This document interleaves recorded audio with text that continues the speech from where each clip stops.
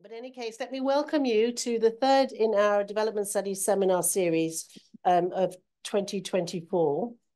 And we're very excited here. In fact, we specifically and specially asked Tom to come and talk to us about his new book, because his book has just come out in October. And it's been talked about in the politics of development circles for some months now, for some years, I would say even. No, we've been talking about it, certainly in the effective states crowd. We've been looking forward to this book very much. And so Tom's going to talk to us. It's called Ethiopia's Developmental State, Political Order and Distributive Crisis. I'm going to tell you a little bit about Tom. And then Tom's going to talk for about, what did we say, about 45? Yeah. And then Q&A afterwards. So get your questions lined up. Oh, I should say I'm Naomi Hussain. I work in the Development Studies Department. I think some of you who've been in our seminars before have probably seen me before. So Tom Lavers is a reader in politics and development at the University of Manchester's Global Development Institute. He's been researching the politics and political economy of land, industrial policy, infrastructure, and social protection in Ethiopia since 2005. His publications include 2 OUP-edited volumes on the politics of social protection in 2020 and 2022. And they're very good because I have a chapter in one of them, so I know that. And he's got a forthcoming book, another new book coming out to be published by Oxford University Press, entitled Dams, Power and the Politics of Ethiopia's Renaissance.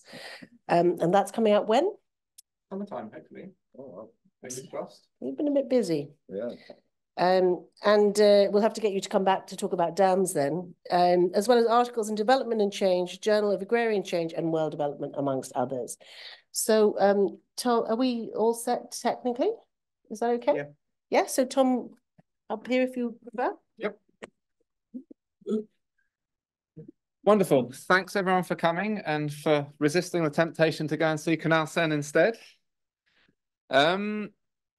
Yeah, so this book basically is concerned with the circumstances under which late developing countries might achieve the challenge of structural transformation of their economies, and particularly whether the path of development in which took place in much of East Asia, and which authoritarian regimes became, in many cases, pursued development as a means of maintaining power, is still viable in contemporary, what I call late developing countries in this book.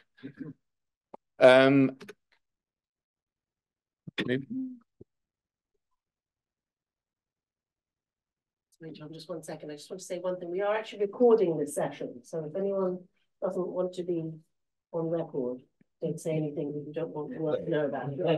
Sorry, just had to say that. Very good.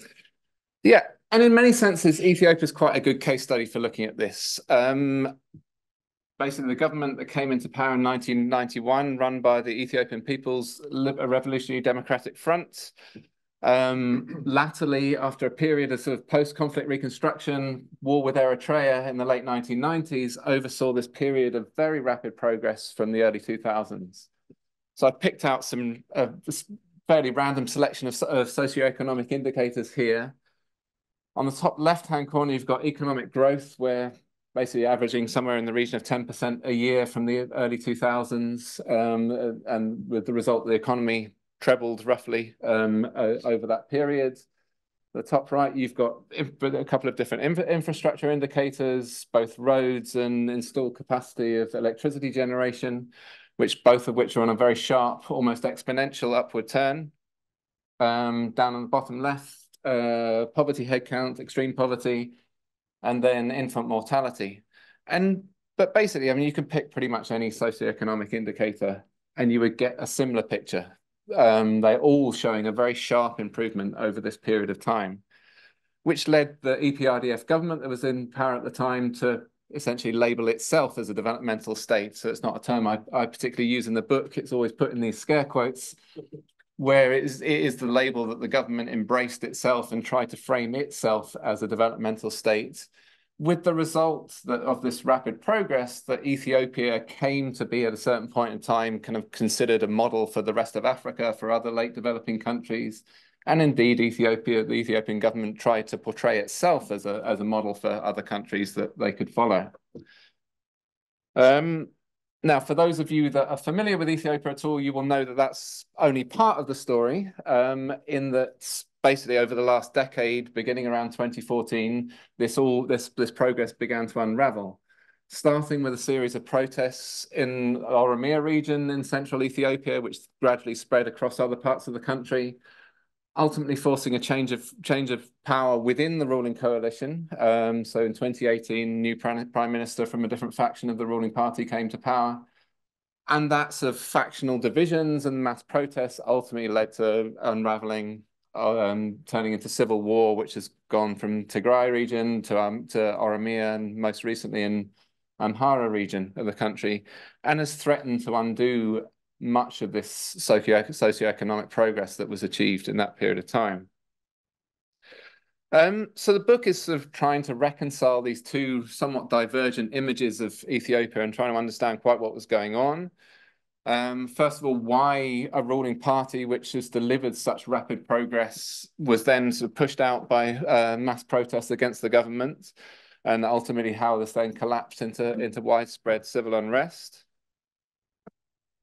And, you know, this is a topic that sort of hasn't really been addressed in a very systematic way until now.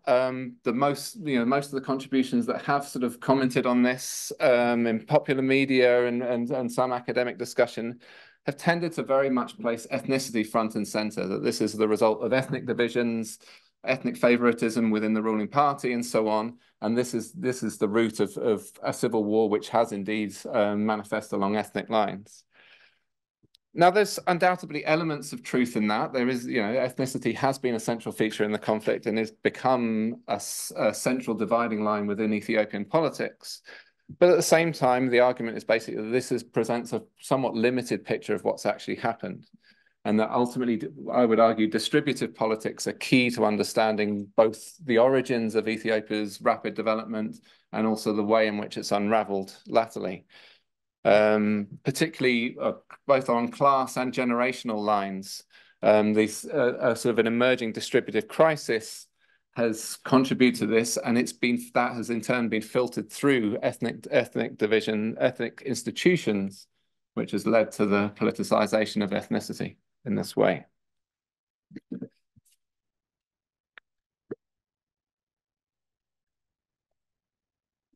So I won't talk in great detail about theory, but I'm happy to come back to it later on.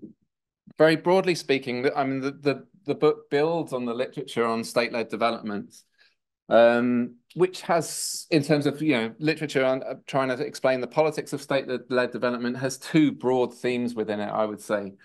One of which, associated with the likes of Atul Kohli, Peter Evans, and so on, points to the structure of states and trying to understand what features of states enable governments to intervene and pursue state-led development. So they particularly point to issues of state autonomy and state capacity, which enable the state to intervene, particularly with the private sector, to shape the activities of the private sector and press them towards development.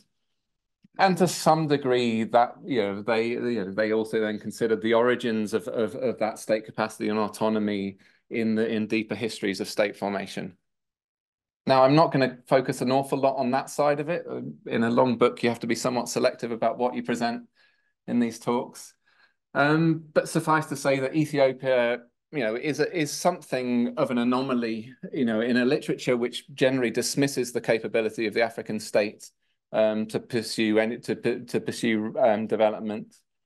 Ethiopia has long sort of been considered a bit of an exception in comparative analyses of African states. Ethiopia is usually either explicitly included or sort of there's a footnote noting that Ethiopia is a bit of an oddity. But basically, it has a long history, unlike many other places, of having a centralized hierarchical state authority. One of the few places that underwent a social revolution in Africa and which further enhanced the capacity and reach of the state, and is in some ways quite well placed comparatively in terms of the influence and authority of the state. What I will focus on much more is the second part of it, which is essentially trying to understand, well, why, if you have a state which has certain capacities, why do political elites actually use that capacity to promote development rather than just using it to maintain themselves in power or to enrich themselves? And here build on the work by Richard Donor and his colleagues around who basically argue that it's all down to elite threat perceptions. Essentially, when elites face mass distributive pressures, so the need to cater to deliver for the masses, for their populations, amidst severe resource constraints, which mean that it's impossible to just distribute resources from existing revenues and existing state resources. Then they have a strong incentive then to pursue development, essentially as a means of growing the pie, and thereby creating the resources which then can be distributed to their populations. And broadly speaking, that's going to often begin in an agrarian economy, is likely to begin with a focus on agriculture, around distributing access to land, raising agricultural productivity through improved agricultural inputs and so on, which will help to improve people's livelihoods, but ultimately is going to require a transition to manufacturing as a means of providing mass employment for the population and delivering rising wages through economic upgrading.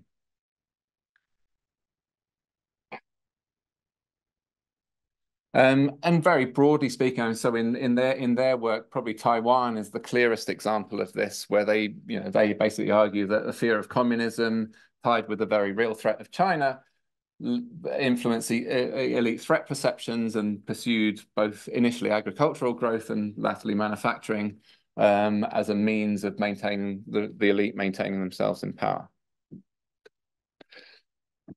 Now, the jumping off point for this book is to build on that, but basically also to recognize that literature tends to be quite methodologically nationalist. It focuses exclusively on the domestic political drivers of what's been going on, doesn't really put it in a broader global context. And it's essentially a recognition that the context within which late developing countries in the contemporary era are trying to undergo structural transformation and to develop their economies is very different from early industrializers, or indeed the likes of Korea or Malaysia, who've already gone through some of these processes. And there's many different ways why that context differs, but to mention a couple of the more prominent ones. One is around the global economy, and that the global economy has been restructured in recent decades into global value chains, which are dominated by lead firms in already industrialized economies, with the result that if you're currently attempting structural transformation and trying to promote domestic firms, it's very difficult for those domestic firms to enter into global value chains and achieve the connections, or also to develop the capabilities to be able to deliver in those global value chains, and much less to be able to then move up the value chain into progressively higher and higher value, higher productivity activities, which will deliver rising wages and rising living standards. At the same time as that, you also have delayed demographic transitions. So particularly people like Tim Dyson have talked about how, in the contemporary era or in recent decades, countries have managed through technology transfer, have managed to reduce mortality rates very rapidly, much faster than they've been able to reduce mortality rates, resulting in a much greater demographic increase, much more rapid population growth than was the case in countries which underwent the demographic transition earlier. So essentially what you've got is that, at the same time as you've got very, very rapid population growth, enhancing these mass distributive pressures, which places a lot of pressure on access to land and also subsequently on access to employment, the ability of governments to deliver on this is much more constrained than it was in the past in terms of industrial policy and the integration with the global economy. So essentially it raises this question that, even if you end up sorting out that left-hand side of the story there, and you have these political pressures, both state capacity and the incentives for ruling elites to pursue development as a means of maintaining themselves in power, it becomes increasingly uncertain whether they will actually be able to deliver the economic growth and the manufacturing growth that was evident in East Asia and elsewhere.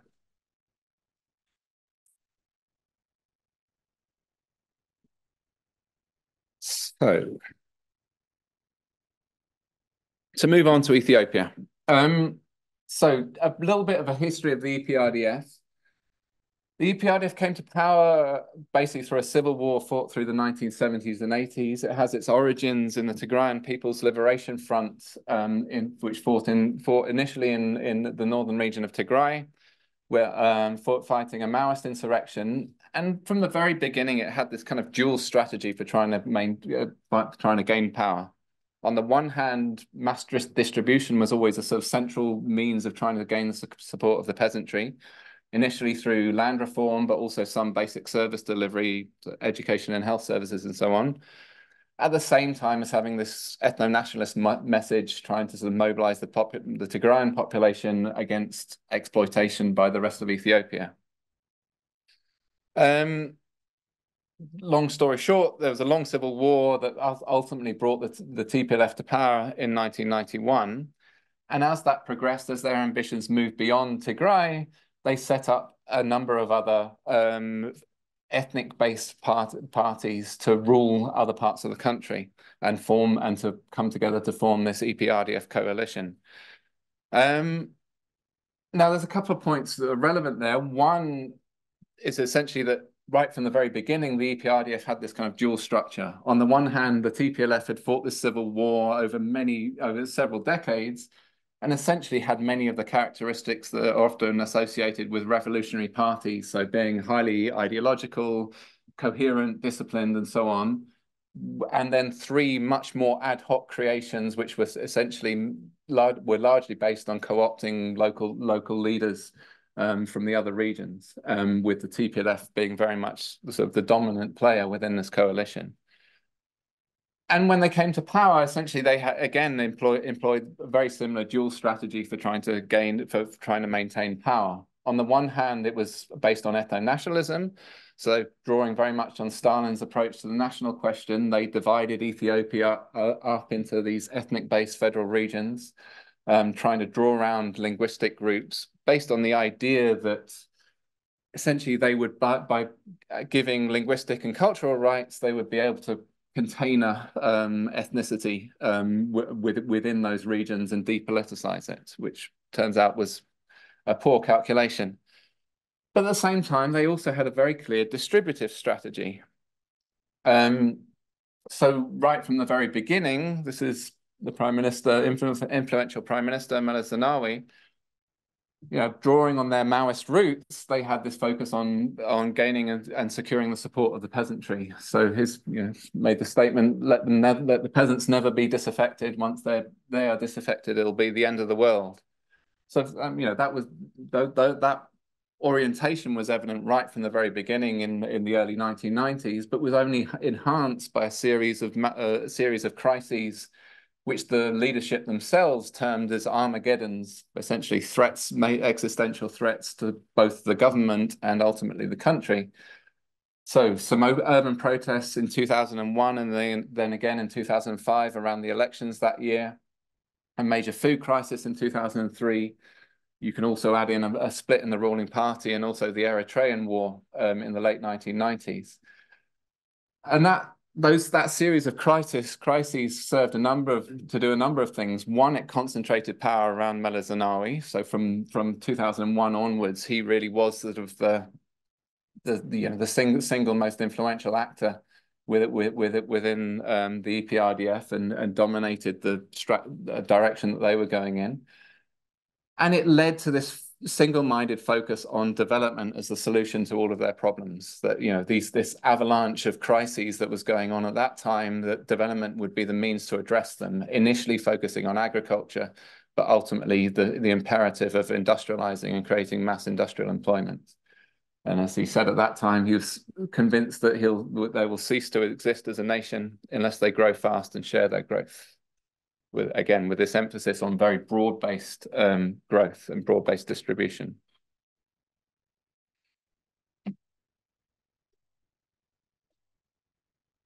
Now, I'm gonna have to skip quite a bit, but essentially through the 1990s, there was relatively little progress. If you look initially at agriculture, the pressure for agricultural growth, latterly that began to change after the early 2000s, after the series of crises. And this is, the cereal yields for the main cereals in Ethiopia, all of which show a very sort of sharp upward trend. To a large degree, this is based on sort of expansion of the agriculture extension system, achieving among the highest rates of extension agents to farmers anywhere in the world. Also, to a degree, some expansion of the use of improved inputs like fertilizers and improved seeds and so on. Now, this story has already been told and discussed in much of the literature. I guess for me, what's noteworthy and has been missed from that is that despite achieving very rapid agricultural growth, the distributive implications of that has largely been ignored. And this graph is an attempt to kind of capture that. So this is a rural household survey. The gray bars are the population distributed by age, and then the yellow parts are the population, the people identified as a primary user of land within that survey, which I've shortened to landholder. And you've got the red line, which is the yellow as a proportion of the gray. So what it essentially shows is that at older generations, beyond your early to mid 40s, you've got that when the survey was taken, you have got a pretty reasonable chance of having access to land and agricultural livelihood. That falls off precipitously below your early 40s. And essentially the reason for that was that under the previous government, under the Derg military government in the 1980s, they had undertaken the original land reform in 1975, but had continued to redistribute land periodically to take into account changing household structures and so on. So there've been relatively regular redistributions. When the EPRDF came into power, they initially prevaricated about this, were unsure what to do. Ultimately, around the end of the 1990s, beginning of the 2000s, they put in place a series of reforms which basically prevented any future land redistributions. Essentially, their concern was that in the context of rapidly growing population, that if you carry on redistributing, you're going to end up with smaller and smaller and smaller plots of land, which are ultimately going to become economically unviable. And they were persuaded to stop, basically put in place measures which prevented any future land redistribution. Now, what that did, obviously, is that, for young adults reaching adulthood after, sort of say, the late 1980s, it means that you have almost no mechanism of achieving an agricultural livelihood. You can wait around and hope that your parents die, and then you inherit land. And there are very, very limited reallocations of bits of commonly held land within rural villages. But large-scale land redistribution was no longer a means of accessing a rural livelihood. And the grey bar shows that obviously, so the black line is essentially a rough approximation. It varied in different parts of the country, but a rough approximation of when the last land redistribution would have been. So it obviously falls off very rapidly below that age. So it essentially means that an entire chunk of young adults in the 20s, 30s are denied access to a rural livelihood, plus a very large body of people who haven't yet reached adulthood have become increasingly aware that there is no chance that agriculture will ever provide them with a livelihood. Given the size of the rural population and the young age of it, which all means that in terms of essentially that agricultural growth is all accruing to people on the right-hand side of that graph and largely excluding people on the left-hand side, which means that the imperative of industrialization is even more acute. And the government recognized this. From the early 2000s, it put in place its first serious industrial strategy, where they selected a handful of economic sectors which they were going to focus on in terms of manufacturing. Again, their approach initially was very much based on this, on their interpretation of Taiwan and Korea. The idea that you could protect the domestic markets, try and build up domestic capitalists through trade protections, gradually nurture them, provide them with the right incentives so that ultimately they will be able to move into exports and become globally competitive. One of those was the textiles and apparel sector. So the grey bars are the exports with the grey dots are the targets that the government set for exports. Yellow is employment, and then employment targets in the diamonds. And initially, yeah, this sort of initial phase up to around 2012 was very much focused on domestic capital, trying to build up domestic firms, setting up joint ventures with foreign investors, in many cases to try and transfer technology. The reality was that this didn't succeed. That the domestic firms just didn't have the capabilities to be able to enter into global value chains. They struggled to secure contracts in the first place. When they did get contracts, they struggled with the demanding flexibility and cost requirements that global investors, global lead firms required. And ultimately, yeah, clearly they fell well short of the very ambitious government targets that were set.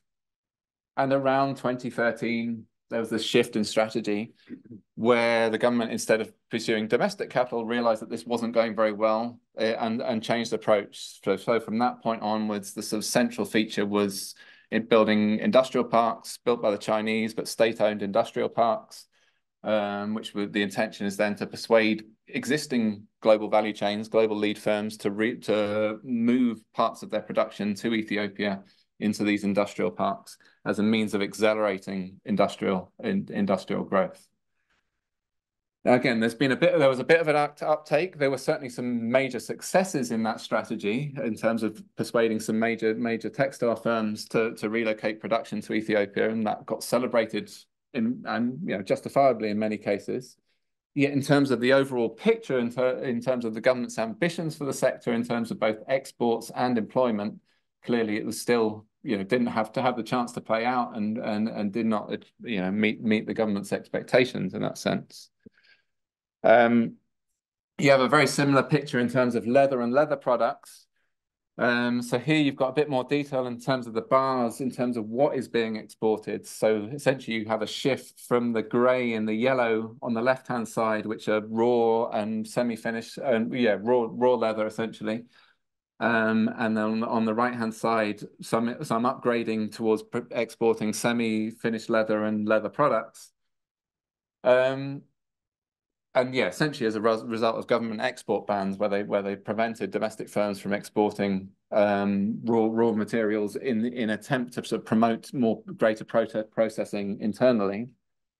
But again, similar pattern of initially focusing on domestic firms, which failed to really capitalize on the incentives that the government were giving them. And from the 2012-13 onwards, a turn towards industrial parks and trying to persuade foreign investors to relocate. So again, you had some notable successes, some Chinese shoe producers relocating to Ethiopia and try and set up production there, which did, noteworthy successes to it in a certain sense, but again, far short of government expectations in terms of what this was going to deliver. And then the last sector I'll look at is the sugar industry. So in this case, it was very much state investment in the sugar sector. So state-owned enterprises. There was talk at points around getting foreign investors, but there doesn't seem to have been much demand. So the state decided to pursue this itself. Invested vast amounts of money in a whole series across the country of sugar plantations and sugar factories. And yeah, of all the sectors, this is probably the biggest disaster of the lot. So you've got the grey bars basically showing pretty much flat production in terms of sugar, nowhere near the massive expectations in terms of government export targets. So the idea was that they would be able to eliminate sugar imports and that the sugar sector would become a major source of foreign exchange earnings as a result of large-scale exports. And this completely failed. The yellow line is sugar imports. So in the context of growing demand, the sugar has still become a major drain on foreign exchange to finance imports.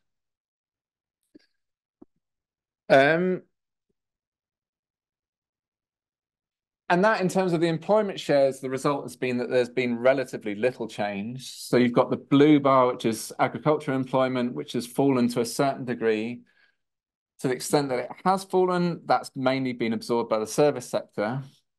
Apparently, this is actually an overestimate of the change within the agricultural sector, in that a lot of that change has actually been a reclassification of domestic workers in rural households have been essentially moved from agriculture to services. So it's kind of something of an overestimate of how much change you've had in terms of employment shares. But perhaps the key is the industry at the yellow one at the bottom. There aren't available data to separate out manufacturing employment. But yeah, industrial employment is relatively flat. If you were able to separate out manufacturing, I think you'd find it would be a relatively small share of that, in that a lot of industrial employment is actually in the construction sector and other things. So this big push around manufacturing has actually translated into very little in terms of absolute terms of the share of employment. And this has then translated into, just as you've had this sort of generational division and access to rural land and rural livelihoods, you also have this generational division in terms of urban unemployment. So you've got the black line there as the total employment, yellow is the total youth employment, much higher. And then also, a gender division where women tend to be much more likely to be unemployed than men. Now, what this shows is essentially a drop in unemployment initially, and then stagnation from that point onwards. Again, I think this is slightly misleading in terms of what the picture up to 2005. Essentially, a lot of that drop in unemployment would be, so the government invested enormous amounts of money in micro and small enterprise schemes, providing credit to groups of young people to do very basic, low productivity, low wage activities, things like building roads and breaking up stones to build cobblestone roads, very small scale trade activities, and so on. So, in terms of reducing unemployment rates, it was clearly had some success, but in terms of actually delivering meaningful livelihoods, which with future opportunities and with potential for rising productivity, much more limited. And then from 2005 onwards, basically stagnation in the unemployment rates. But again, in the context of a very rapidly growing population and an urbanizing population, so particularly rapid growth in urban population, that's translated into an actual significant increase in the number of people who are unemployed in urban areas. So more than doubling over the period from 2005 onwards, both in terms of total unemployment and total youth unemployment.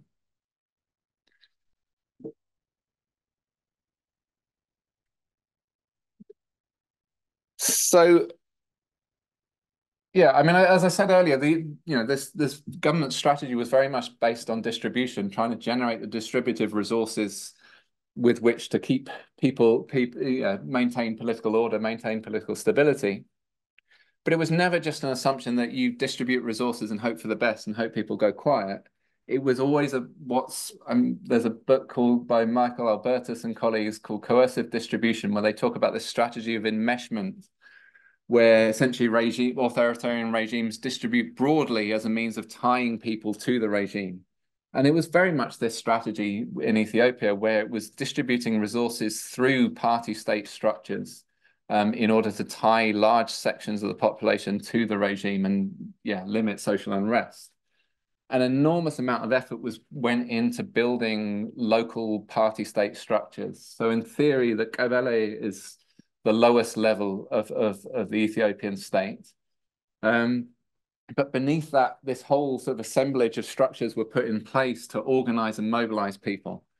So every 5 households came together to form what was called a 1-to-5 group, which had 5 households and 1 leader, again divided in terms of male, female, and youth 1-to-5s. The leaders of those 1-to-5s then came together to form the development teams. Now, in theory, these had a developmental purposes, and they were used for developmental purposes as well. So the male teams predominantly in agriculture, female teams predominantly around health. But they were also fused with party political structures. So you had a whole system of party cells where the leadership of these different groups tended to overlap with one another. And from the perspective of a household, were pretty much interchangeable. And pretty much every resource as a household every resource you required, particularly in rural areas, but also to a degree in urban areas, was filtered through these party-state structures. So still to this day, all land is state-owned in Ethiopia. Agricultural inputs came through state-affiliated cooperatives.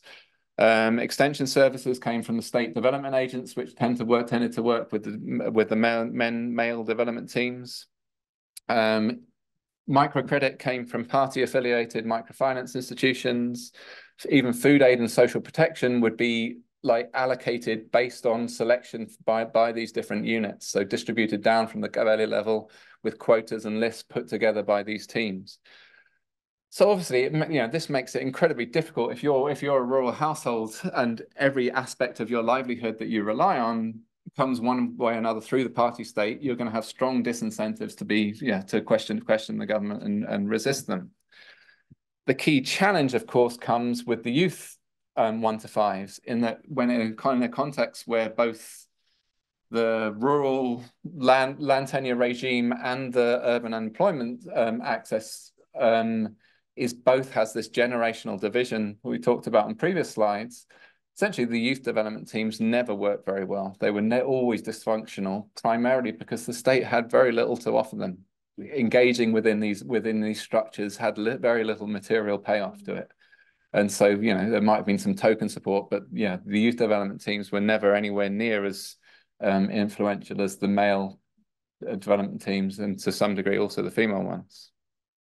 So essentially, you had this sort of generational escape from this strategy of enmeshment by the ruling party. Now, even a distributive crisis only becomes a political crisis when you have a spark that sets it off. And that in Ethiopia's case, it was the plans for the expansion of Addis Ababa, which were the sort of the key spark that ignited all of this. So this map basically shows the expansion of Addis Ababa over time. So you've got the black parts are the sort of old historical parts of Addis Ababa. The lighter gray you get is the more recent expansion. So in the context of the ethnic federal system, when it was set up in the 1990s, Addis Ababa was set up as a separate administrative unit, entirely surrounded by Oromia, but distinct from it. And that's the dotted line is the administrative area that was allocated to Addis Ababa at that time.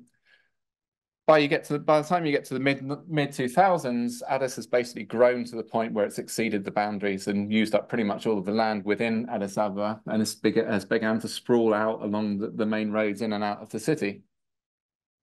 And the government, in its top-down way, decided to launch this urban planning project called the Addis Ababa, well, popularly became known as the Addis Ababa Master Plan. And that's what the colored parts on that are. So yellow is planned housing expansion out into Oromia in the surrounding region. Purple is the planned industrial expansion, so both new industrial investments, but also relocating sections of industry from the inner city out to the periphery. With red, the red line is the light railway plans for expansion of the transport network to be able to bring people in from these housing developments outside. Now, the original decision to create Addis Ababa as a separate administrative entity was itself controversial and had long been a sort of a flashpoint for Oromo nationalists.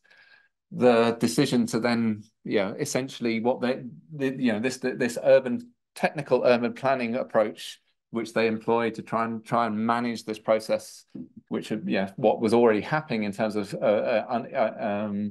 an unplanned process of expansion, to try and manage that and regulate that, was widely interpreted in Oromia as being essentially a land grab of Oromo land. So essentially, for historical reasons, Addis Ababa has always been sort of a multi-ethnic, predominantly Amharic-speaking city. The rural countryside around is predominantly Oromo farmers speaking Afan-Oromo. So essentially what this plan involves is the displacement of Oromo farmers by the multi-ethnic city. And that, was cast very rapidly as, expropriation of the Oromo land and the loss of Oromo land to the multi-ethnic city and the exploitation of the EPRDF. and often tied in with a land, with a land tenure regime, which, yeah, land could be, given that land was state-owned, could be expropriated with very minimal compensation, essentially meaning that farmers were very often left destitute by expropriated land. It attracted all manner of corruption because, yeah, essentially you're taking land from a rural tenure system where land can't be bought and sold and informally is valueless, into an urban system where there was an urban leasehold system where land could be bought and sold, and had enormously high value. So that creation of rents inevitably attracted corruption as well. So within that whole mix, overlaid with ethnic divisions, you've got a particularly explosive situation. And essentially these maps show the spread of the protests. So beginning in 2014, very much focused on Western Oromia and very much focused on the master plan and all the rumors about the master plan particularly. Initially went quiet as a result of mass government suppression, but then exploded again in 2015 into 2016 across Oromia initially, then into Amhara region and to a certain degree to other parts of the country as well. And now alongside this, you have major changes in the elite politics as well. The key factor being the death of Meles Zenawi in 2012. So he'd managed to centralize power in the early 2000s. When he passed away in 2012, that sort of reopened a whole set of grievances. And essentially these protests came about from 2014 onwards, and I would say magnified the divisions that were beginning to exist within the ruling coalition. So different parties within the ruling coalition viewed these protests in very different ways. For the TPLF, this was seen as a major existential threat and a threat to their hold on power. For the Oromo and latterly the Amhara parts of the ruling party, these protests were seen as a tool for that could provide political leverage with the TPLF to resist what had always been a somewhat subordinate status within the ruling coalition.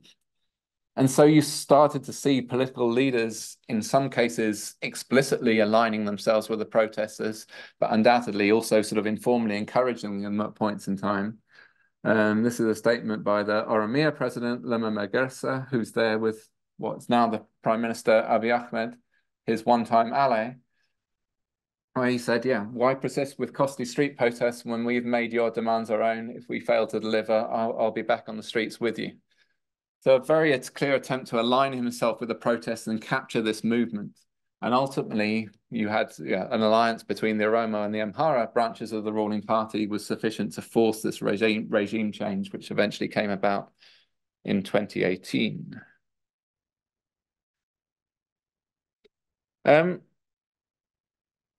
So in terms of just wrapping up, I'm probably out of time, I suspect.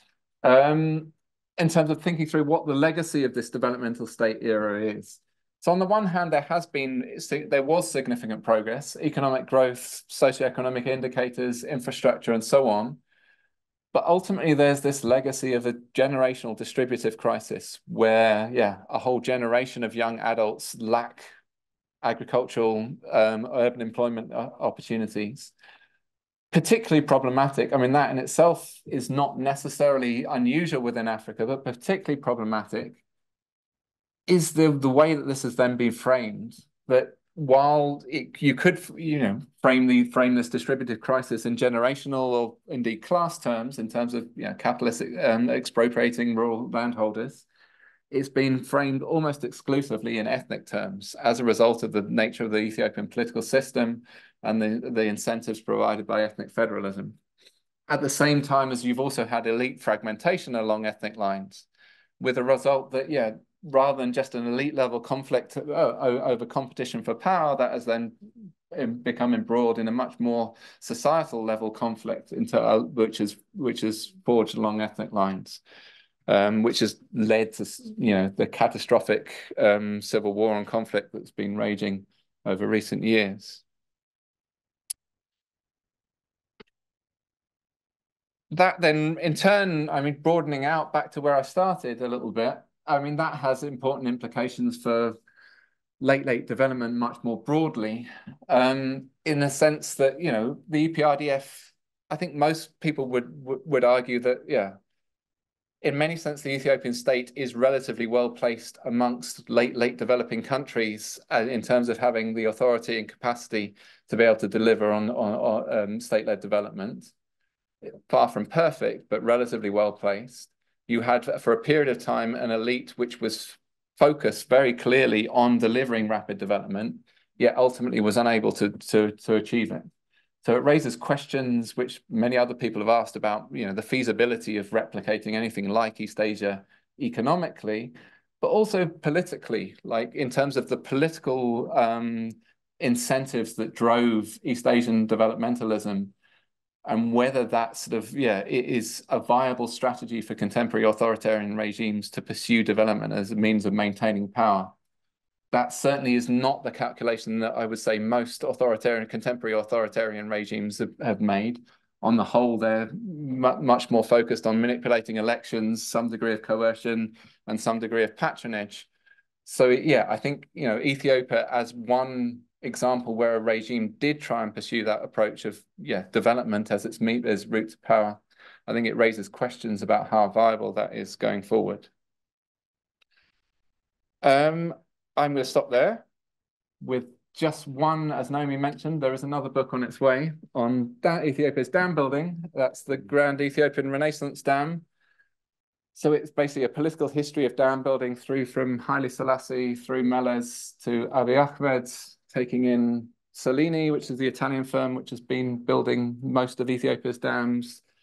Obviously relations with Egypt, and also Metek, the military engineering firm, which got embroiled within Ethiopia's dam building to catastrophic consequences. And I will leave you with that, so the book is, I'm not here to sell the books, it's open access. So if you follow that link, in theory, that will take you to a copy you can download. Thank you, Tom. Oh, I mean, you know, it's really fascinating, but it's also really a bit depressing. It's very depressing. You're left with this feeling that, you know, if Ethiopia couldn't do it, as you say, the strength of the state capacity and so on, where could? And so you know, I'm not gonna, yeah, sure, I got you just a second. I'm not going to usurp my, you know, chair privileges. Just want to make sure, you know, you're going to monitor if there are questions coming online that. Does it need to be done here? It's there, okay. So should we sit down here and take the questions over there? Is that a good plan? Yeah. And then you can monitor the questions from there. And we're going to take a few questions at a time. Is that on now? Yeah. Can you hear? Be on. Yeah. Yeah, we're going to take 3 at a time. Chris, I think you look very urgently like you really need to ask a question. So 1, 2, and a third one if there is another one. Let's start with you, Chris. Thank you, Tom. Oh, wait, we need to give you the microphone though, so that you can be heard. Yes, thank you. No, let's use the microphone. Not as far as Zoom. Zoom cannot hear you from there. Thank you very much. Yep. Yeah. Tom, that was lovely, really, really neatly done. And even though I have read a fair bit of this and heard you talk before, really interesting, and thanks. And please send me an advanced copy of the Dams book. I'm very, very interested to see them. But I thought I might just raise a few points, if I may. Some of them probably naive, some of them a little bit devil's advocate or angel's advocate, I don't know which it is. To counter what Naomi picked up on the end, at the end, which was that it's very depressing, and Ethiopia is a bit depressing right now. But I wonder if there's a risk of falling into what in the Latin American context is called fracassomania, the kind of obsession with failure and weakness. Everything kind of seems to be, oh, they didn't reach the targets and this and that. And, you know, you kind of put it in the global context at the beginning, began to sound a bit like the sort of Danny Roderick impossibilism story. Well, everybody else industrialized, but Africa can't do this, and so on. The world's too nasty. And at the end, Ethiopia seems to suggest that nobody else can do it either. So I'm not 100% sure about this. Firstly, I think that one has to think about, well, what's the appropriate benchmark? Is there a world in which capitalist development is really nice and smooth and nice and easy and linear and so on? And more specifically in terms of benchmarks, should we be taking government targets really as the measure of what's happening, or seeing that in some of those things the slope was upward? You know, things were changing in quite interesting ways, but over a very, very short period of time, and structural change typically takes rather a long time. So I kind of, you know, that was a question, and that question in a way at its most extreme would lead to possibly another argument, which is, what did you quote Mel as saying? That the country will cease to exist unless we grow fast and share. Maybe he was really wrong about that. And the reason it ceased to exist is because it grew and it shared. Because there really was a real expansion in Ethiopia. There really was. And I mean, we can come back later and discuss the data. I think, you know, as you said, you can pick any indicator. You can also pick any indicator in Ethiopia and question it. That's another problem we all have with all our stories about Ethiopia. But is there a possibility that it was rapid growth and that much of that change was shared but unevenly shared? Education spread, there was agricultural change, the universities put here, there, and everywhere and stuff that led to not only the demographic tension, but also very, very rapidly changing class dynamics, rising inequality, and that some of the dynamics of protest in a context of the history, the national history, and so on, had more to do with that rather than abject failure across the board. I don't want to go on, so I'm going to try and be very, very quick. The second thing is, you've got this model whereby, which I love, and I agree with a lot of it, and know the literature, you know, there's a threat, and the only way to survive in the context of a threat is to do development. But one thing I want to give a bit more life to is the fact that the response to the threats wasn't inevitable, and that we need to give a lot of attention to ideas. And those ideas were really contested within Ethiopia, within the EPRDF, within even the TPLF, and between the leadership and its friends. They were very careful to talk about their friends, sorry, at the World Bank, and even worse, the IMF and the DFID and the Brits and so on, other Brits and so on and so forth. There's, you know, there were real tensions over policy and ideas. And I think that's kind of a rather exciting part of the history. Briefly on land, you told another depressing story about land, which was actually very interesting and great slides, but seems to be no scope for changing dynamics and the possibility of wage employment and class differentiation there as partly a driver of conflict, but also a driver of livelihoods, apart from having a tiny little plot of land. If we're going to talk failures, I wonder whether there's another one that you didn't talk about, and it's food price inflation, which I think was really, really serious part of this story. And I could go on, and I want to, and I won't. Thank you. You'll get another chance after. That was quite a lot of questions. So I don't know if you want to, or points, do you want to take those first? Okay, let's go to you, yes. And do introduce yourself, please. Yeah, my name is Oh Ryung-jin from Korea, and I'm studying in development. I'm so glad that at least you talk about something success, because during I'm studying, and many people just say that we are imposed by the Western powers, we cannot do anything. So I want to have one at least hope. And then I know that they reduced this poverty from 69 to 27 within like 20 years. So I have a very short 3 questions. First of all, Ethiopia is a very interesting country with the role of government, but I want to know what makes difference between Mengistu's and Meles Zenawi to now current government. They must have failed many things, and how they continue overcoming. Like I know some of my case in Korea and Taiwan, but second is like maybe they can be, you can say, like elites and human resources. Second can be the how they deal with the debts, like Chinese capitals, and the many countries like Kenya, and they lost their ownership of the rails. But how do they pay back the debt and still financing? I know that Ethiopian saving amount is not that great. Third, what can be the strategy for the future, not to stay in just production base or outsourcing country, like a case of Bangladesh? Then what's the strategy to leap to the next level so that still growing? Some good questions. No. So I also have one. So this is the third from this round, or the ninth from this round, I think it might be, which is, we talk about the authoritarian developmental state. And I'm old enough to remember when there was a moment of hope, maybe pre-2005, when, it was, it wasn't necessarily going to be authoritarian. What is the,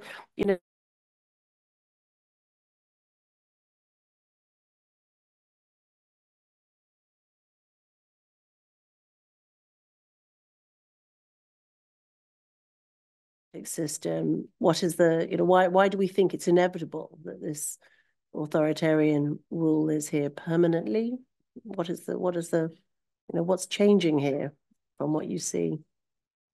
So let's go with these in whichever order you prefer. Yeah, there's a lot there. So I guess the last one's perhaps the easiest one to answer. I mean, I think currently our prospects for democratization in Ethiopia, I think, are pretty limited. The current government is intent on entrenching itself in power on pretty much to any cost going. And yeah, elections happen, but I'm not sure they mean an awful lot. I think the argument wasn't, I mean, looking back, if you look back at the post-World War II era, the countries that have achieved structural transformation and have transformed have almost without exception been authoritarian, the big successes. Now, it's a debate that I try and sideline rather than getting too stuck into it, about whether democracy is viable as compatible with structural transformation development. I mean, I think there are certain reasons why the right authoritarian rulers with the right incentives may have it slightly easier, but it's not a particular debate I wanted to get into. I think the prospects in Ethiopia are somewhat limited at the moment, but yeah, things change. We'll see. Yeah, I mean, in terms of presentation like this, it's always a challenge. Even in a book, it's a challenge to find the right balance and fit everything in. Certainly in 45 minutes, it's a challenge.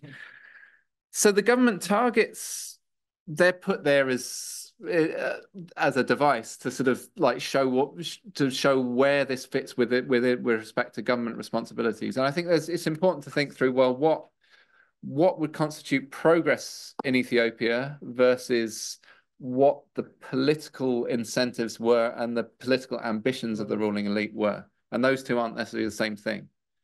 So there was progress, undoubtedly. It was nowhere near any of their targets and nowhere near what they felt, my argument was that, their strategy for maintaining power was based on structural transformation and mass employment creation.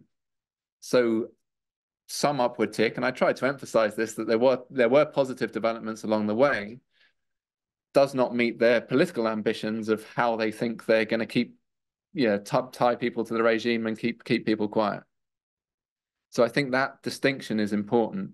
That even progress, what I would consider progress, and I think most people would consider progress, and there was very real progress, didn't translate into meeting sometimes fantastical ambitions in terms of what the targets were, but the sort of their view about how this massive social upheaval, and I totally agree with you that development isn't smooth.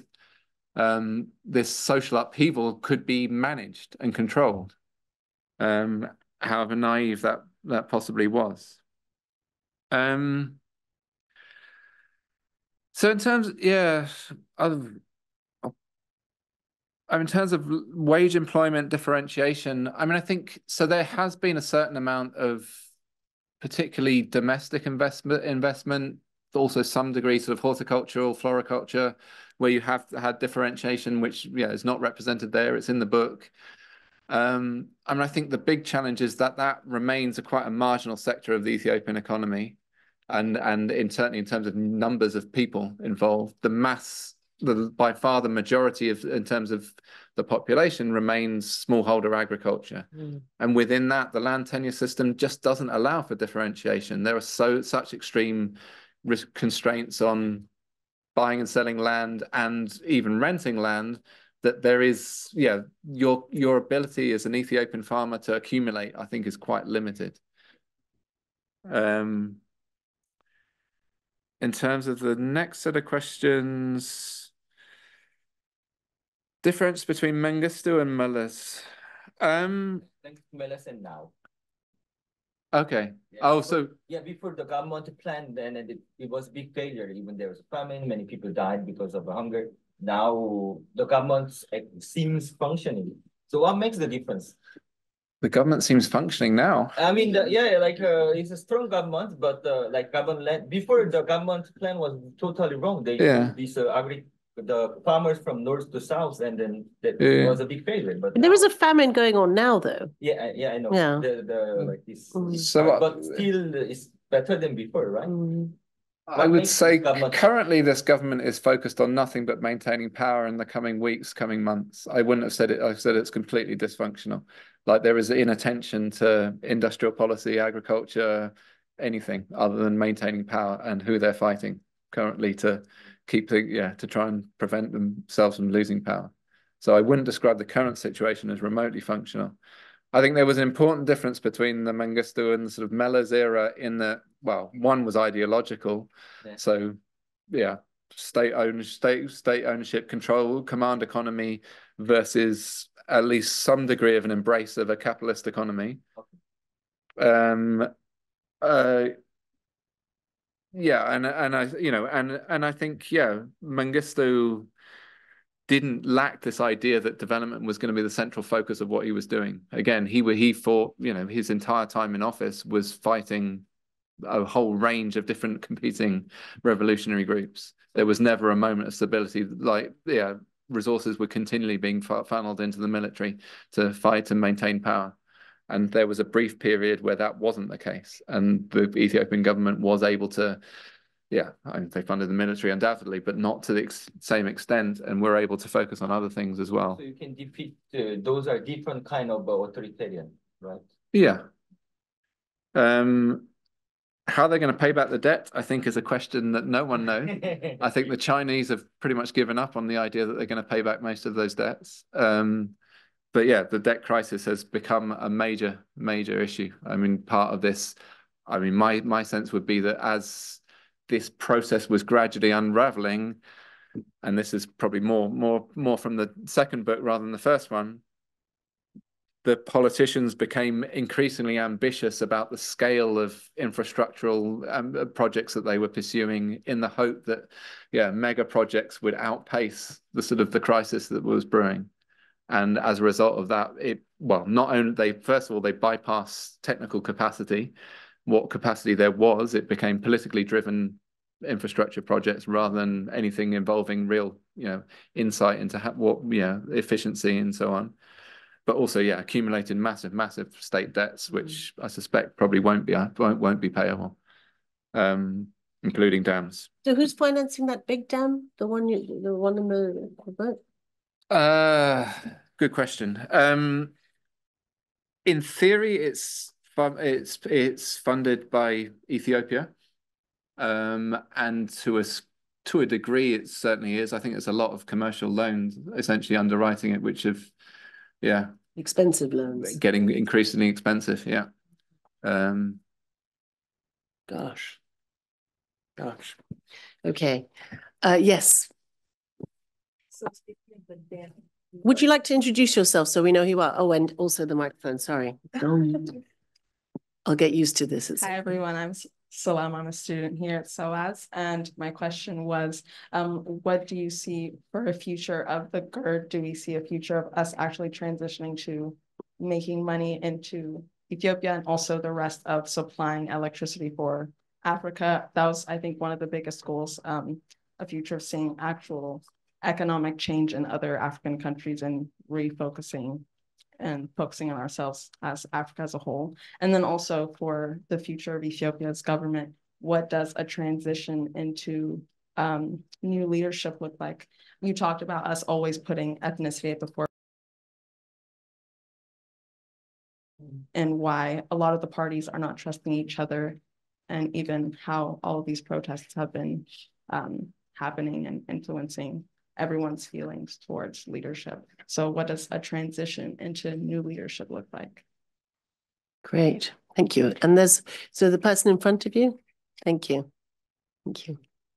Hi, I'm Tomas. I study development studies. I was somewhat sort of long-winded question that probably doesn't have an answer, but just go for it. Yeah. I'm curious your thoughts on a potential future government, which, you know, there is no signs of someone coming in the near future, but how they may potentially use a developmental state / industrial policy to bring about some form of ethnic cohesion, national cohesion, like if a Kagame, Rwanda kind of approach to the country would wrest some of the conflict, to build somewhat of a national identity and potentially provide a point for the economy to regain some of that growth and become more inclusive.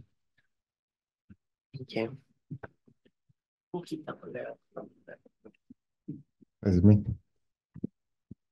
Thank you, Tom. I think we've discussed these things before. Just a couple of reflections going back to Chris's point. I think one of the main question marks is the timing of all these different crises. When you take some of your analytical categories of distributed pressures, you know, some of basic structural conditions that you refer to, one could argue that they were all present in the 1990s. Arguably in the 1990s, the fragility of the system was also there, as it was just, you know, being born. And towards the end of that decade, you know, you have a vicious war with Eritrea. So really the question remains, and why now?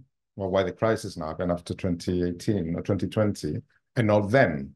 What's really the trigger? And I think, you know, Chris has a point that it is precisely the sort of dynamism and rapid change and also the visibility of development for most people. I mean, not least in terms of the construction boom, infrastructure construction that has been unprecedented by by African standards, and certainly also by Ethiopian standards, was an important trigger.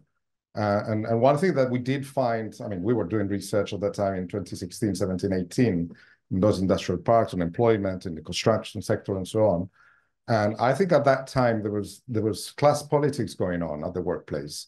And despite the you know, ethnic framing of a lot of the battles, and in fact a lot of the labor conflict which we observed and which we've written about, and particularly in factories, were real labor conflicts, real examples of collective action around labor grievances, precisely because of a mismatch between the expectations generated by these very rapid development and change and the realities that a lot of people were finding when they were getting those jobs in the first place. So I think that is something that needs to be answered there. And then there's the question of the opportunism of those who were in this coalition to take advantage of some of these different types of conflicts, to politicize them and to give them an ethnic framing, which then at some point gets out of control. So I think understanding that timing is fundamental. But I think when we were doing that research, to be honest, I think everyone would say, well, this is a ticking bomb. But it's always difficult to say, well, when is that going to explode? Is it tomorrow, in 5 years' time, or 10 years' time? But everyone was aware of the fragility of that political settlement. And that fragility was there then, but also was there in the 1990s. And those pressures that you've been talking about were also there in the 1990s. But it's really that sort of dynamism, the inequality, the inflation, the huge differences between different areas of the country. Some areas really seeing deep pockets of growth and development, and other areas not seeing them. Yeah. So I think that's, that's in a sense a kind of reflection I come after many years of doing that at that time, and trying to understand that through that sort of lens. Carlos, what kind of factories were these? Were these the manufacturing? Garment, primarily in the industrial parks, especially in Hawassa, but also in Dukem, which is one of the areas in the Eastern Industrial Zone, which you were talking about around the Addis Ababa plan. And just a final point also, I think one of the major challenges that Ethiopia has faced for a long time, and certainly that affected the performance of it, was the balance of payment constraints. That's always been the hit in the economy. The government always trying to catch up with these challenges, never really managing to fulfill those promises, and that really was a major drag. And just the final point is ideas matter. I think for those of us who are interested in industrial policy in other areas of Africa, I think if there was one thing that really characterized the 2012 to 2018 period, was the incredible degree of coherence in trying to establish some form of plan that built the basic conditions for industrialization. Whether it was, and it wasn't just about attracting foreign direct investment, it was also about the electricity, which is a basic aspect of attracting industrial investment, education, so the massive improvement in levels of basic education in the previous 10, 15 years, and the other elements of infrastructure. It's really hard to find any other country in the conditions that Ethiopia was facing in the 2000s that were able to achieve those three things in 20 years. Yeah. Let me just add on a couple, just to answer the if it's directly related, yeah. Dimensions on the same. Yeah, I was just going to say though, this ideas matter point. I always think this is something that you guys are effective states, inclusive developments. That you were always going on about this. Ideas matter. It's very interesting to hear this being thrown to you as a as a challenge. Where are your ideas matter? Yeah, you will. Really agree with Carlos's point about the foreign exchange constraint, because that actually led the government, I think, to interfere with certain interest groups, which was part of the conflict, I think. But I wanted to ask you whether there's sort of two more dimensions to this. One is the discussion, the presentation sort of emphasizes the disenfranchised youth, etc. But how much of the conflict, the protest, was actually elite-driven, was top-down? You just briefly mentioned it. In our research, we came across that in Oromia quite a lot before it all, from 2010 onwards to 2016 or so. And the other dimension, I was just thinking about a little piece of field work I was doing in the Upper Awash Valley, was to what, and Carlos, this is partly a question for you as well in Hawassa and so on, is to what extent was a gendered dimension to the violence, given so many of the jobs in those parks, in the large farms in the Upper Awash Valley, etc., in the farms near Debrecen, etc., were women's, and they were relatively easy to attack. So, and of course, the apparel and textiles, yeah. Well, have you got enough questions there for you? Oh, are there more? Did you get? Okay. Should we take this one more? Yeah. Tom had a question. Okay. In that case, if there's 2 or 3 more, we'll do this round, and then we'll do I think a final round after that. Yeah. There's a couple more. There's the chap there and the guy at the front there. Yeah. I mean, so it's a short presentation. It's a 330-page book. I don't disagree with anything you've said. I think, yeah, the timing is important. Undoubtedly, I think there's a lot of reasons why 2018 and not 1990, not the 1990s. I think ethnicity was very different in 2018 to what it was in the 1990s. Federalism undoubtedly did have an impact of politicizing ethnicity in a way and making ethnic identity important in a way that it wasn't in the 1990s or going back to the 1980s. And yeah, as the central means by which you engage with the state. education is undoubtedly hugely important in that, it's not just a generation which don't have opportunities, but it's also a generation which is the best educated generation that there's ever been, which has translated into rising expectations, both for them and their families, that, we've invested in this, in your education all these years. There's nothing to show for it, or very little to show for it.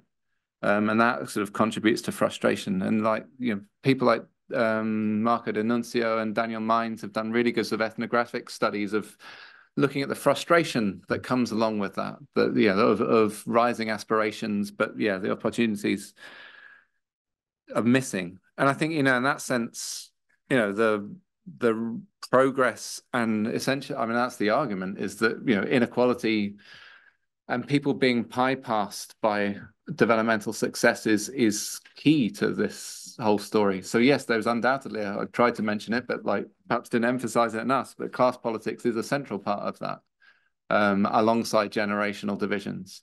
And rest assured, your work is cited extensively in that chapter, in relation to the industrial parks and labor and so on. Again, ideas are present in that. Again, you have to sort of pick and choose what you're going to emphasize. I think the argument that I try to make in the book is that ideas are hugely important. Ideas alone are not sufficient, in that, if you have a political context which is not supportive of a regime pursuing structural transformation, having the idea in itself is not going to deliver. You need some of the structural factors in place, in terms of the state capacities, relationships between the state and different sections of the population. Within that context, I think undoubtedly Mellers' ideas and other people's ideas around how you develop industrial strategy, development strategy, and so on were hugely important and hugely influential. But I think it comes back to that question that, if Mellers had been dropped in a different country, he may have had the right ideas, but he wouldn't have been able to do anything. And so I think it's trying to understand where the context of where ideas can become influential and can really resonate is hugely important. Sort of wonder then, are they the right ideas if the context is not right? But anyway, how can they be the right ideas if you're in charge of everything and your ideas are not? Anyway, I have other questions to answer. You have lots of them. I'm working my way through slowly. The GERD, the danger of putting this slide up is they end up talking about another book which I haven't presented about. What's the GERD going to do? The GERD will undoubtedly massively enhance electricity generation capacity. To a much lesser degree, it will increase energy generation capacity, which is an important distinction, which is one of the basic problems with the GERD, in that it is capable of producing vast amounts of electricity for a short period of time. There isn't enough water to be able to run the GERD at full capacity all the time. So it will be important, but it's not going to have anywhere near the effect that it's been portrayed as having. The other aspect to it is just the electricity grid, that, the narrative has been, this is going to solve Ethiopia's problems. Everyone's, they're going around Afar, from fieldwork that we did, telling people they're going to instantly have electricity, and they're going to be connected. The reality is that they're not, and that the expansion of the grid is a task which is equally as big as building the GERD originally. So, is much less advanced. So it will have some positive impacts, but in terms of mass, universal electrification, it's not going to achieve it anytime soon. Exports is a big challenge. There will be they've started exports, I think, to Kenya now, finally. The challenge is that most countries within the East African power pool share Ethiopia's ambitions of exporting electricity, and they're all investing in electricity generation. So there's going to be challenges about who's buying whose electricity and whether there is a market for it there. The big prize would be exporting to Egypt and Sudan, and that is tied up within lengthy negotiations, obviously, about the dam and its operation. So it's, politically fraught and some way off yet. So it will have positive impacts, undoubtedly, but it's probably not quite as much as the narrative suggests. The second question, I thought. So Thomas, Did you have a second question? Yes, and just about the transition into. I guess it's similar, yeah, related, I think, yeah. in terms of the future. I mean, I think, will the developmental state be rehabilitated under another regime, which I think was part of your question? I think, so the reforms that have been talked about and not yet really implemented, I think would unpick the developmental state entirely. So the World Bank's come in as, replaced requirements in terms of liberalizing the financial sector, liberalizing the electricity sector, doing all of these different things. If they actually implemented that and they've made some promises and it's kind of stalled around the conflict, then it would have to be a very different development strategy, completely different. And I think for the financial sector, if they go down that route, would be the key that, once you've liberalized your financial sector, you're probably never going to get it back. And the financial sector was such a key tool for all of this investment that underpinned this process. So there is a bit of a critical juncture about what they do in the next coming years. It's not really clear. Abi's pretty opaque as to what his priorities really are. He talks about the private sector periodically. He's made lots of promises. He's done actually relatively little in terms of liberalization, bits and pieces around the edges. So it remains to be seen quite what route they go down in the future, I think.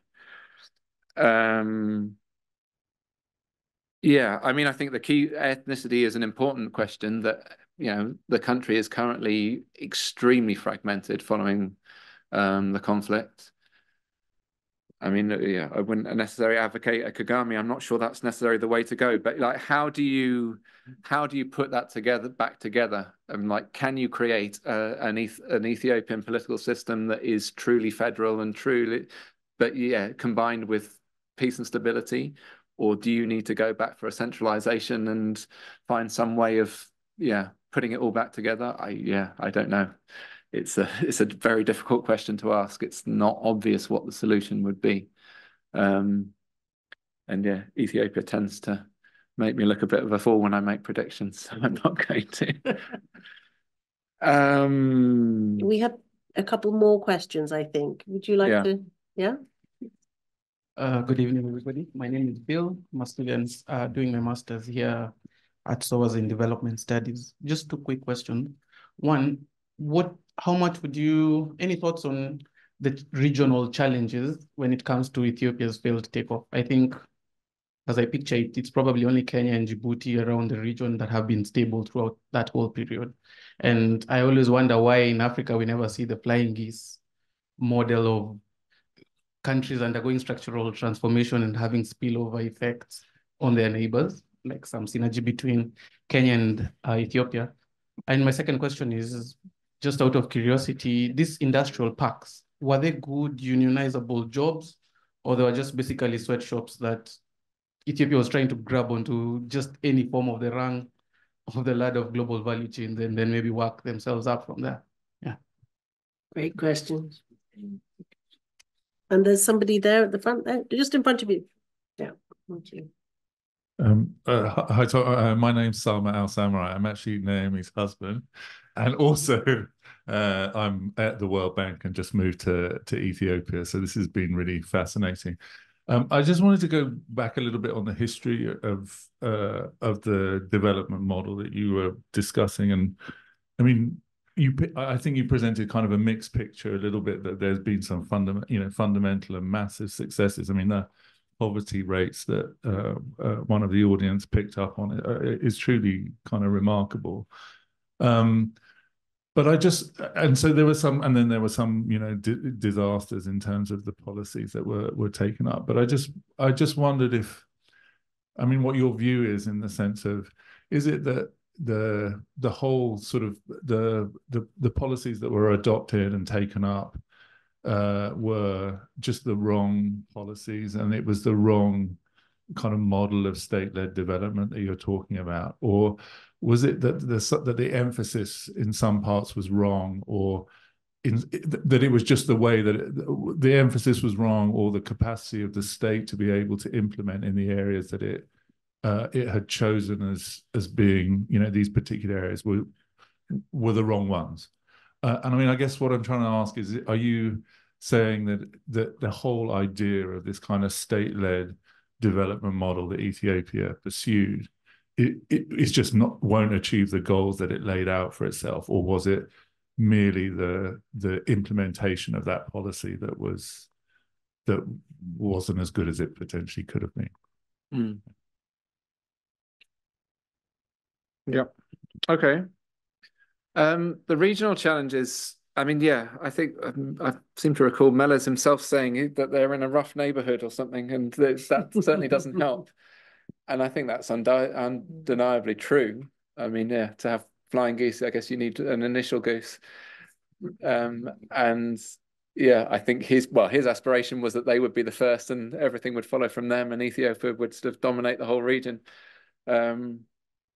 Yeah, I mean, it is not helped by the instability. And I think what's happened I think partly fortuitously, partly through astute foreign policy, they were able for a period to manage the regional tensions quite well, and avoid getting drawn into conflicts with neighboring countries, or in the case of Somalia, insert themselves, but wasn't terribly detrimental to what was going on internally. And I think what's happened since has been that, partly as a result of being drawn into debt crisis and being drawn into the sort of the orbit of the UAE and Saudi Arabia, and partly through picking some poor foreign policy choices and picking fights with people they didn't need to pick fights with, they've got stuck into that what was previously the pattern of back and forth conflicts with many of their neighbors, and getting drawn into that, which I think has been extremely unhelpful. In the industrial parks, I mean, talk to Carlos about it. He's done more research on it than I have. I mean, I would say that basically the initial strategy was based on an explicit idea that one of the key things Ethiopia had was really cheap labor. And so that was what was sold to foreign investors. Come and invest, like, our labor costs. We can give you nice shiny industrial parks, cheap rents, and cheap labor, and you bring in your investment. I think Carlos's research essentially showed that became problematic. That people didn't want people who came into the parks didn't want to stay in their jobs, because it was there became huge amounts of turnover because they were made promises around the industrial parks that then weren't delivered. You then had a whole series of sort of both turnover of labor, also wildcat strikes and various different things. And there's been an attempt to some degree to rethink that model and to some degree raise labor standards. But I think that's, from my understanding, it's very much work in progress. Actually, Tom, there was a related question about gender in this that actually I think is relevant at this point. Yeah, I mean, I personally don't think the industrial parks should have too much of a causal. So in terms of the employment, so there is a gender dimension which is probably underexplored in the book, but undoubtedly in terms of unemployment rates, women fare much worse than men do. Also in terms of rural land access, women fare much worse than men do. Yet, as you say, in terms of floriculture, industrial parks and so on, there's this narrative about nimble fingers, but also probably compliant labor, where women have been massively favored in terms of these industrial employments. In terms of absolute numbers, though, that form of employment still is relatively small compared to the sort of size of the population, the size of the numbers of people that we're talking about. So how, I don't know. I have no idea, but I'm doubtful about how much women being given jobs in these enterprises would be a sort of a major flashpoint. But perhaps I'm missing something. But there is undoubtedly a gendered element to employment and these grievances. In terms of are these the wrong policies? Are they about lack of capacity? I mean, I think going back to what I said earlier, the progress that's happened is undeniable. So whether they're the wrong policies, no. I mean, I think some things undoubtedly failed. Some things were successful. Some things that failed, they changed their approach and tried something else, and it worked a bit better. So I don't, in terms of sweeping out the whole thing and saying, no, this was the wrong policy, I think is not the answer. Again, capacity, I mean, well, so yeah, things like the sugar industry, that was clearly poorly thought out. And you know, in those senses, there are certain sectors where whether I think they probably got it more or less right, or at least came to something that was a policy eventually, which was more or less right. In other things like the sugar sector, it was just poorly thought out from the beginning. It was politically driven. It was this sort of, yeah, vast sort of overly ambitious projects, which never really stood much of a chance. Alongside that, a complete mismatch between ambitions and capacity to deliver. So in the sugar factories, a lot of it was contracted out to METEC, this military engineering company, which, you know, there's been all kinds of allegations around corruption since then, including in relation to the GERD.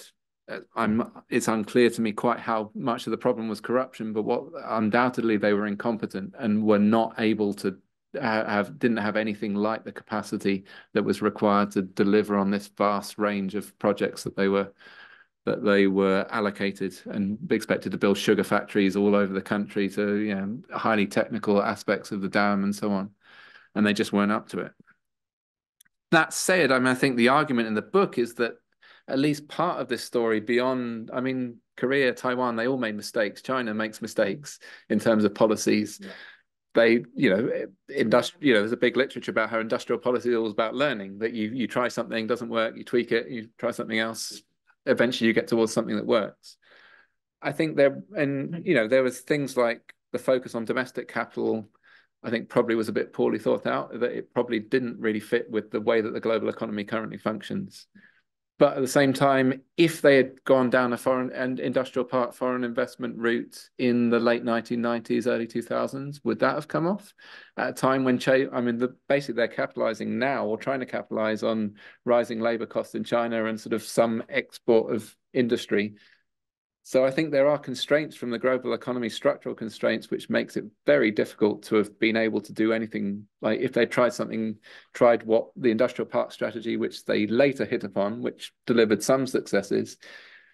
I mean, I remember talking to Nawai Gabrab, the prime minister's, one of the key prime minister's advisor. He was sort of saying, "Oh, my one regret would have been maybe we should have tried some of these things earlier." And my suspicion is that even if they had tried any things earlier, the global economy wouldn't have enabled Ethiopia to launch into that at that point. So I think there are some structural problems, which means that regardless of the policy mistakes and the capacity limitations, I'm not convinced that it would have been feasible to. Global structural problems. Yes. Okay. Gosh, that's a bit. Right. Do we have any other burning questions here? I wonder if you want to pick up again of this question of ideas, because I'm quite curious about it. You did just say right now about the idea of the very cheap labor being one of the the biggest assets, I guess, if you like, that Ethiopia had. And I just remembered meeting a Bangladeshi garments factory owner who had invested several tens of millions of dollars in a factory in Ethiopia. Yeah, that's the guy. But my heart is not beating for him, because he was also the same guy who said, when we were talking about the idea of a living wage for Bangladeshi garments workers, he scoffed at the idea that garments workers should be entitled to a living wage. So it strikes me that this is one of those old ideas that we have lots of cheap labor, so we should just go for the very bottom end of the market, is not necessarily one of the best ideas. And it turns out that in Ethiopia, it really was not one of the best ideas. So yeah, I mean, they got some initial investors there. How much of it was to do with initial promises of cheap labor? I'm not really sure. I think it quickly became apparent that focusing only on cheap labor was not a viable strategy long term. And I think to some degree there's a recognition of that. But yeah, I get the challenge is that the sections of value chains and the value chains they've been trying to move into, there isn't there's cost margins are minuscule in terms of apparel. Yeah. So how much leeway you have to raise wages. I mean, that's the challenge, is that you need to move out of, it might be a stepping stone. It's unclear whether it's a stepping stone to anything else, but like you quickly need to move out into higher value activities in order to raise living standards. Vietnam did, though. Yeah. I think Cambodia has done. The problem we have in the case of Ethiopia is the time frame. Yeah. And it's very difficult to judge when, many of these companies, for example, if you take Hawassa, which was a flagship example, they really started in 2017. That's when the operation started. And it is only after 10 years, 15 years, that you can judge to what extent that sector really is expanding and developing. What these companies usually do when they arrive is, cheap labor is meaningless. What matters is the unit labor cost. And for all of them, I think at the start in 2017, what they were all saying is that the initial efficiency levels were at 15, 20% of the benchmark, with Vietnam at that time being 85, 90%, and some of the top factors in China, 100%. Yeah. So there were actually, labor wasn't cheap in Ethiopia in 2017. They were not competitive, not even compared to Bangladesh. But they knew, because they had gone through, many of these companies had invested in Cambodia and in many countries we actually had some similarities with Ethiopia. They were not particularly worried, even on the labor turnover issue, not particularly bothered, because they always say, this is in a matter of 3-5 years, as long as the environment is stable, these problems will disappear. We're confident. Of course, you're right, that profit margins, the sourcing squeeze, all these are structural elements of the global garment industry. But it doesn't mean that they cannot succeed, even in a country like Ethiopia. The problem is that, the crisis and the explosion that happened precisely when they were starting to, move up, and wages have been rising, by the way, more than, 40-something% in a matter of three years in the middle of this crisis. So it's not like wages have stayed stagnant. This is the latest that we've got from the industrial parks.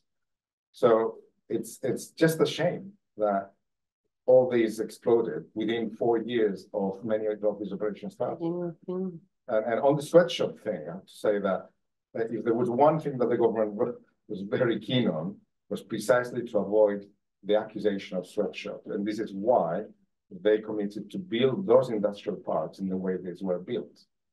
Very different from... No Rana Plazas, yeah. Exactly, no Rana Plazas, absolutely no. Intolerable. But you mean even we increase wages of employees, but still industry stays there, that there must be some advantage, right?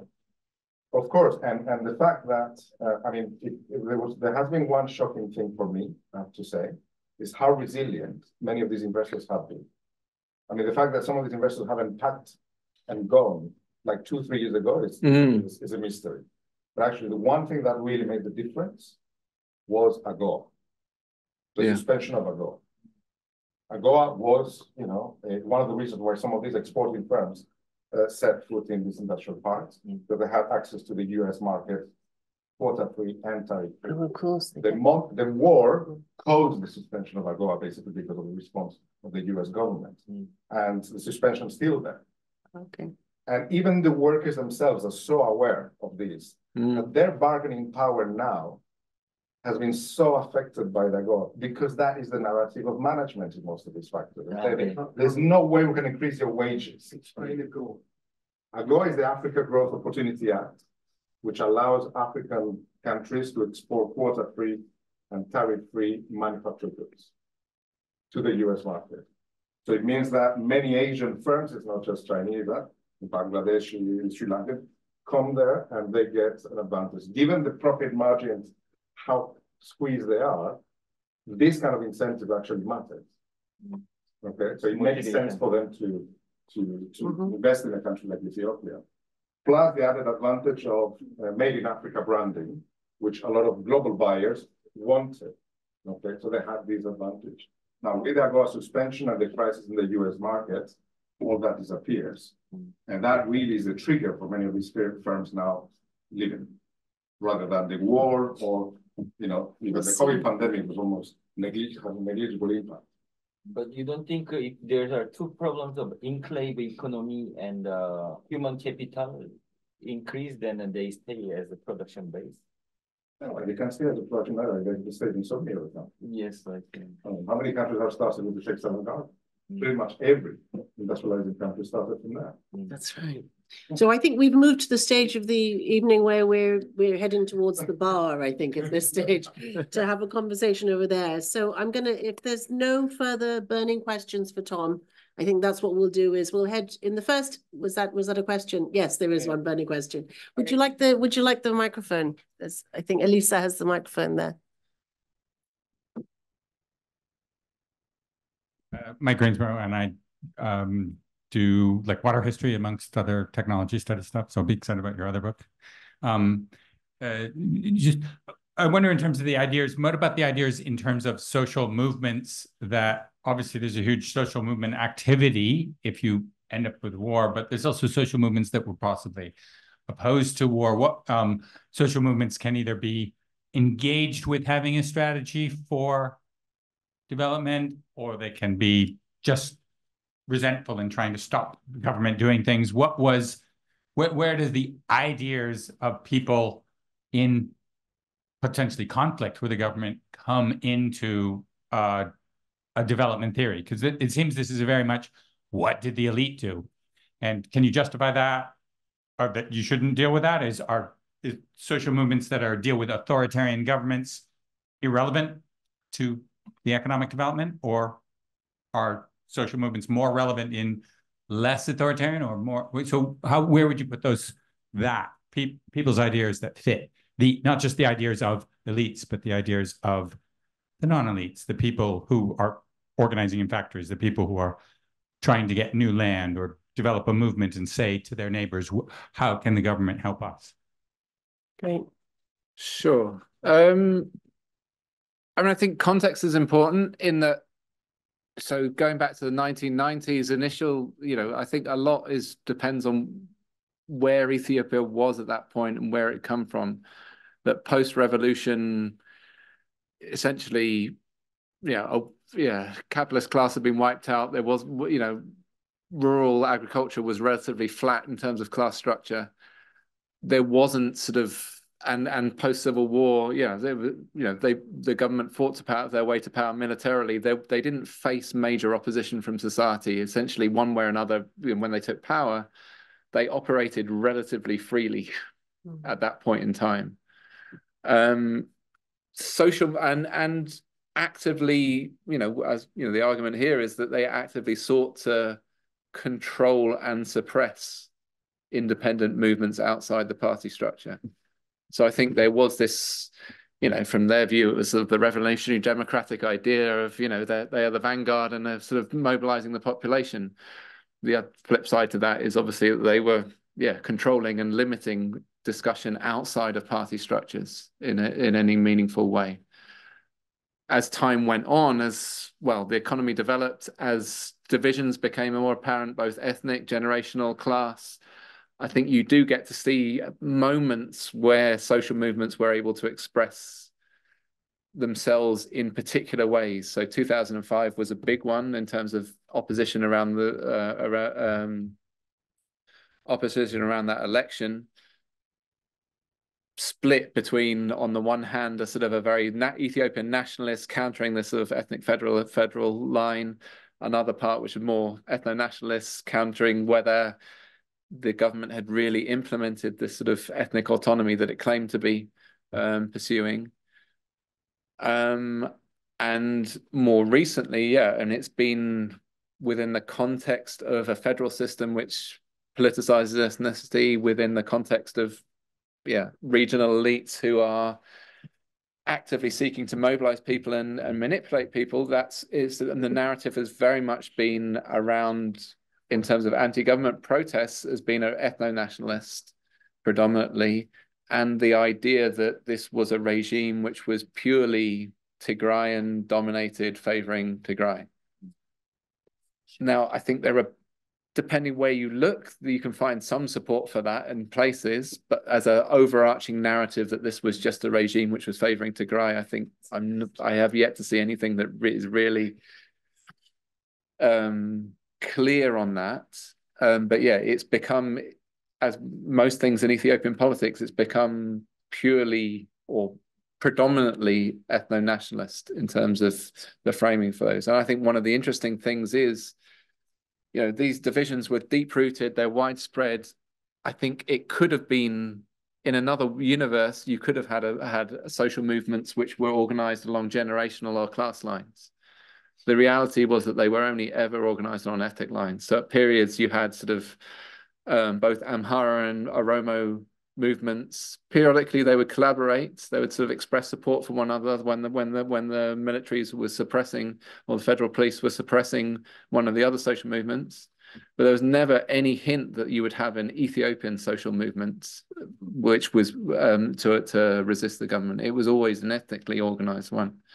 And I think, yeah, I think that's one of the key problems that now exist, is how do you work with a context in which politics is cleaved along ethnic lines, and it's far from clear how you go beyond that, and or even work with it, because it becomes about ethnic elites competing for national power and mobilizing their ethnic groups in pursuit of that. Good. Well, I think we're going to leave it there now, because we've exhausted Tom and asked him lots of very, very long and difficult questions. Thank you so much, Tom. Thank you. Pleasure. We appreciate it.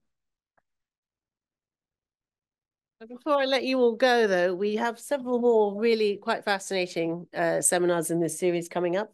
The next one, there's actually 3 in March. Don't ask me, I didn't decide on these dates, but the next one is the launch of a book, and there will be a reception afterwards. And actually, that's not the right room. Ingrid, do you know the right room? Is it? It's in the Brunei Gallery. So please come to that. That will be really interesting if you're interested in these issues of conflict and humanitarian disarmament. And Mary Calder will be speaking at that as well. So that will be very interesting. And we have, as you see on the right side, a bunch more really fascinating speakers. Thank you so much, Tom. That was really excellent. I think we're probably going to head to the bar for a quick one now, if anyone would like to join us and continue the conversation. So thank you so much for coming. Thank you.